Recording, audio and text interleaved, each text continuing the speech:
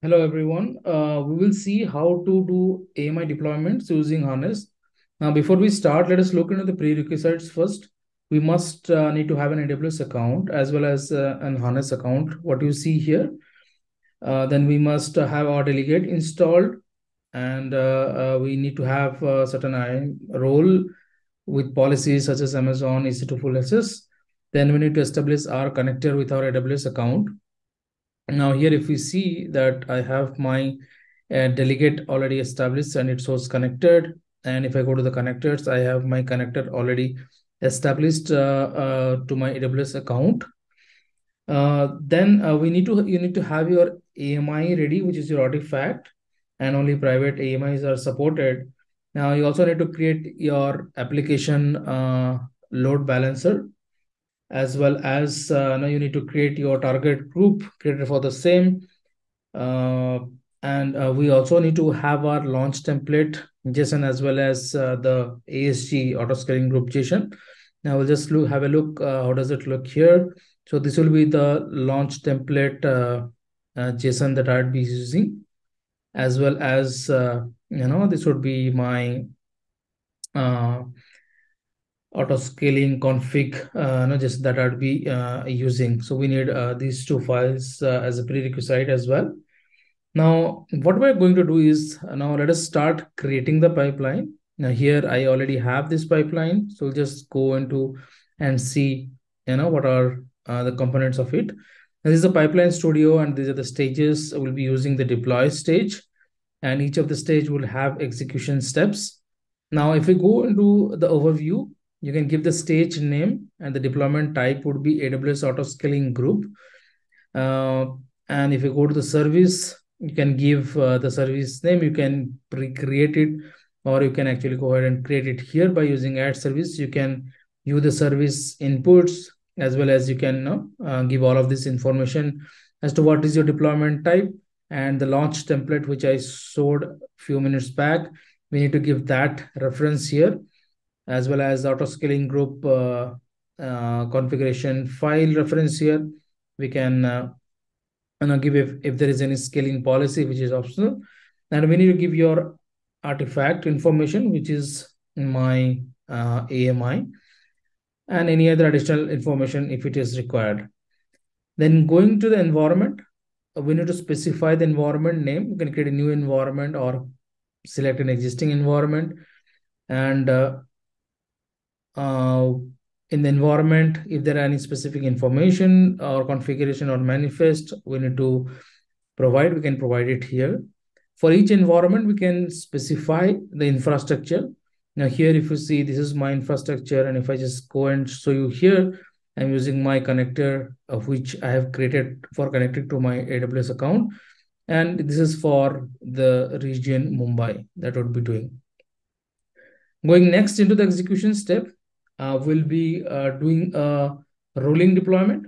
Now here, Harness takes the launch deployment template, what we saw, and ASG configuration file to create new ASG autoscaling group and its instances in your AWS account and the region. For example, here I have selected Mumbai.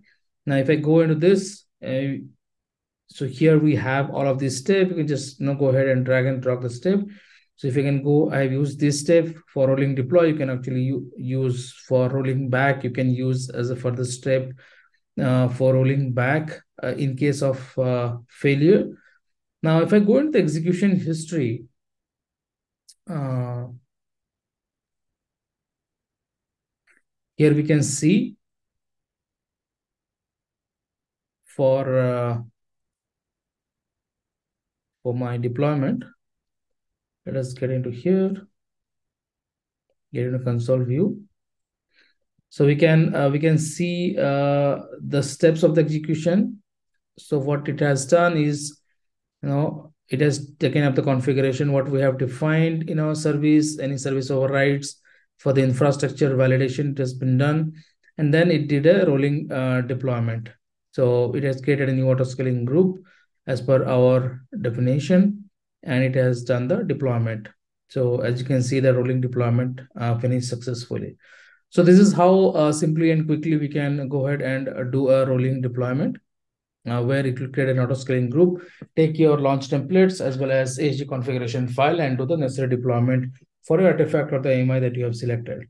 Now we also can do blue-green deployment as well. Now, if I go to the blue-green deployment pipeline, uh, now what it does in blue-green deployment is uh, the first auto-scaling group is deployed and is given a suffix using a format with your app name. So for example, my app name is this _1, and the second auto-scaling group is deployed and given a suffix name as app name _2. Now every subsequent deployment will simply create new versions of these auto-scaling groups instead of creating new auto-scaling groups.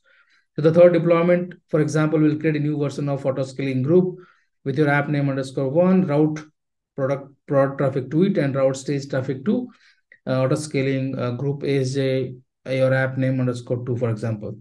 So we'll see that here. Now, if I go to the deploy step, all of this configuration mostly remains the same, what we have seen for service as well as environment.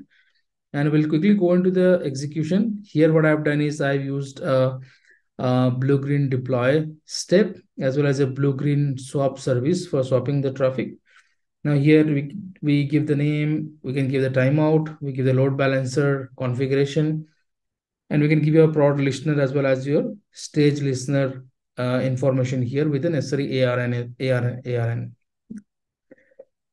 Now if you go to the execution history for this, we can see here that this has been successful. Now if you go to the logs, similarly your service definition has been identified, your infrastructure is validated.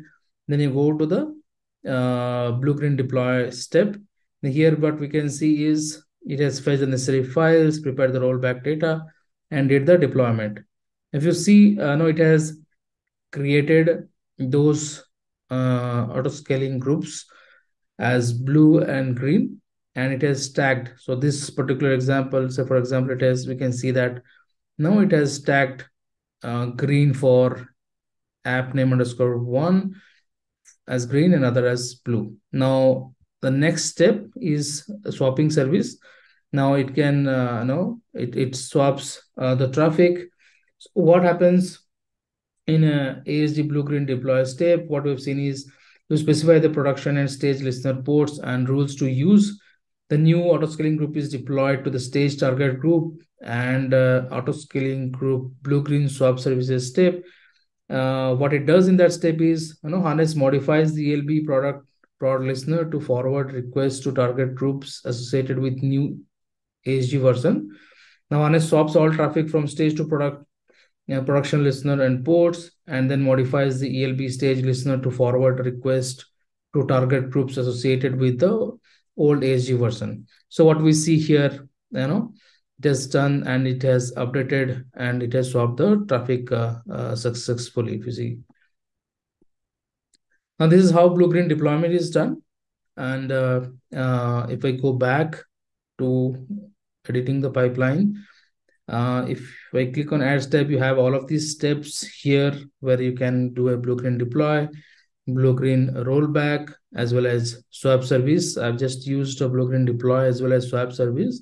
You can also use a blue-green rollback, and in case of any failures, you can actually automatically roll back and have so necessary steps or approval in mid as well. So similarly, we can also do canary deployment as well. Now what canary deployment does is the ASG or the auto-scaling canary deployment uses two-step groups. The first step group would be a canary deployment, and it deploys a new ASG version with the name of your ASG and the extension for your app name _canary. It creates a new one.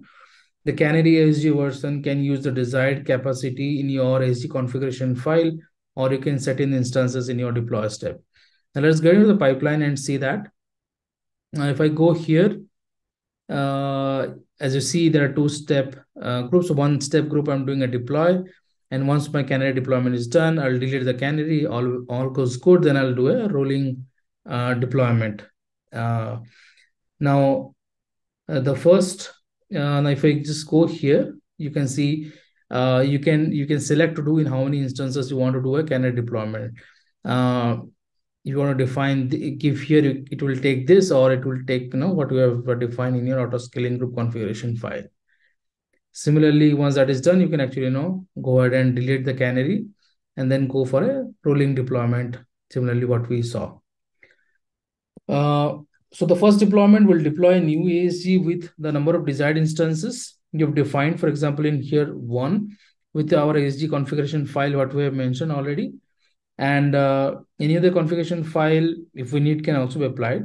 Now, what happens to the subsequent deployment? The subsequent deployment will deploy a new version of same ASG, with any changes that you have made or any service to the service configuration files, to the launch template, ASG configuration file, etc.